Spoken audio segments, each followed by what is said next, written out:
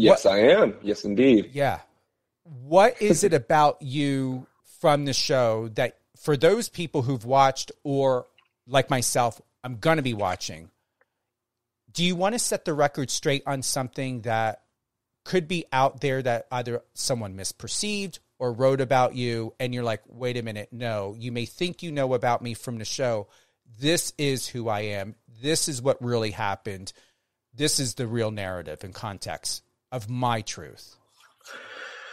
Yeah. There's been a lot of accusations and been a lot of fallacies and things that have been said. And if I really wanted to go down that road, we could be on this call till the crack of dawn, honestly. But I think the main one that came across that was kind of aggravating in a sense was that I picked Britain as my partner on the show, and people were very upset with me considering the fact that I didn't choose an African-American woman or one of the black women from the show immediately.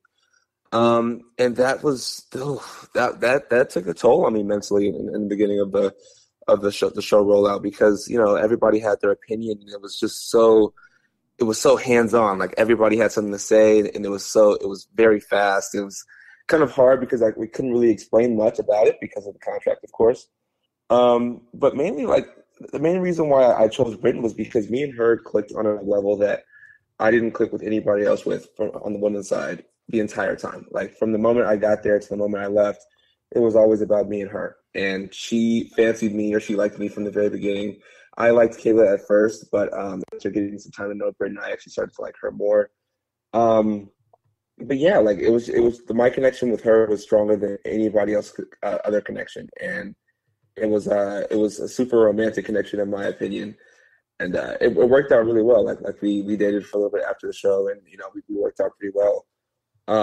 But yeah, we clicked because we worked really well together as a team, and we understood each other, and we had like a lot of the same like morals and viewpoints on a lot of things. So that's something that I really wanted to explain to people, but I just never really got the chance. We've got Angela. She's asking, are you still in a relationship? I am not in a relationship anymore. No, I'm not. That actually that fizzled out a couple weeks ago.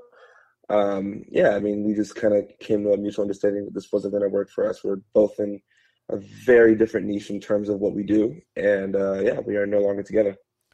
You're obviously open, and thank you for that, James. You're obviously open to date and to give consideration to anyone that is embracing who you are and wanting to love and respect you without color. Are you still open, since you shared that, are you still open to date outside of your race? And how does your family feel about that?